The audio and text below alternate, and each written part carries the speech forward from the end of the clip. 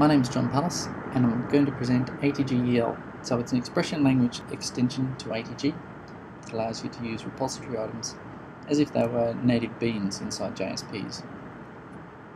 So I'm going to first of all present what it is, ATGEL, then I'll go on and present how a developer would use it, and probably in the next part I'll go through how it actually works under the covers and go through the source code. So this is an open source project, so you can freely download, modify. I would appreciate any contributions, so I can roll it back into the project. That'd be great. So let's get on with it. So what is it? It's a small extension of ATG that allows native JSP expression language to work. So in JSP, you can use standard DSPL tags to do the following. That's profile.firstname, or in ATGEL, profile is an implicitly known object, so $profile.firstname. Okay, so that's reasonably simple. But when we have a look at a bit more complicated page, you can see how it simplifies the JSP quite a lot. So, why use it? First of all, it's more standard. More J2EE people will actually understand it, and it's just native JSP. Secondly, it's very fast. On the very fast point, I've got some sample pages here. There are 2 pages. One is written in standard ATG, and the other one is written using ATGEL. So first of all, I'll go off and I'll execute that, and then I'll talk through the code. So this might take a while to execute. Okay, so let's have a look at what the standard JS. So we've got ATG droplet value, item lookup droplet, passing through a user ID, looking it up from the profile. Then we get out the element first name,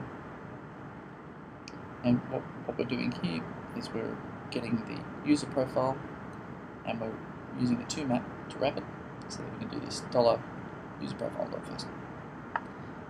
Or in ATGEL, you can do something like this: nucleus.find profile. So this is a function that's been written. I'll talk more about this in the second part. So this is a function which actually returns a repository item, the profile, and then from there the ATGEL kicks in, which can do .profile. Okay, let's see how our page is evaluating. Okay, it's finished.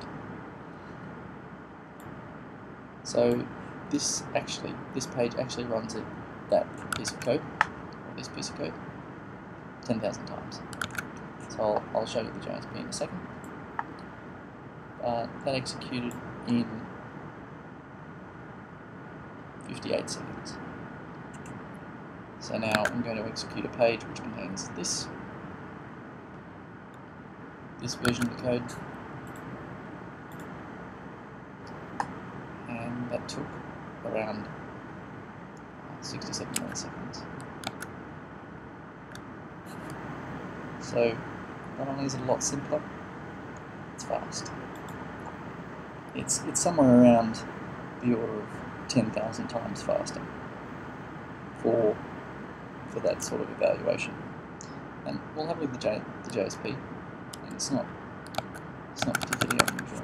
Let's have a look at the actual JSPs themselves that I'm using to test this. So this is the ATG one.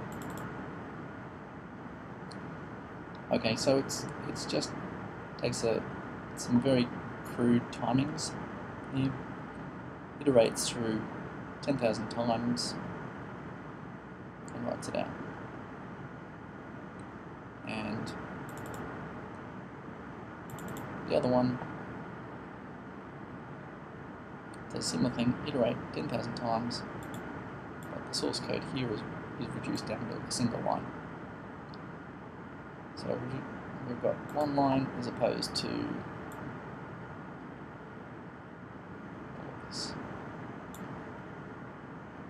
So you can see how much that is going to help in the maintainability of your code. So that's kind of the basis of why you'd use it. You can see that in this one I'm also using function. So this is a JSP function that I'm calling, not quite a tag library, but it's effectively a simple way of writing a tag. Let's have a look at that and how that combines with the EL, the expression language resolution. So you can see that this says nucleus. So I've got a whole bunch of nucleus functions here, which are inside the TLD. And here they are. So you define them quite simply, these functions. You tell it what the name is and what the parameters coming in are. And I think it was find profile. So find profile, there's the signature.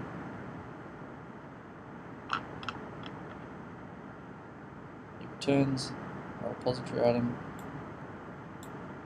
find profile, and takes in a string. And there's the defining class. So let's have a look at the code. And these are very simple to write and very simple to put in the page. So now we can see that it's this one. And let's go off and have a look at find profile.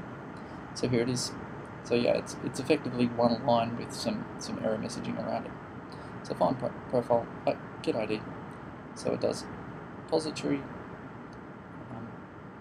profile repository dot get item ID. That's a repository item and it's returned. So that's about all there is to it. So then this will return a repository item, and next the ATGEL bit kicks in, which is the expression language evaluator, which then goes off and allows you to do the dot notation through the first name. So effectively this dot notation will do a get property value first name. So how you actually get that wired in to ATG is what I'm going to be talking about in my next part. Thanks for listening.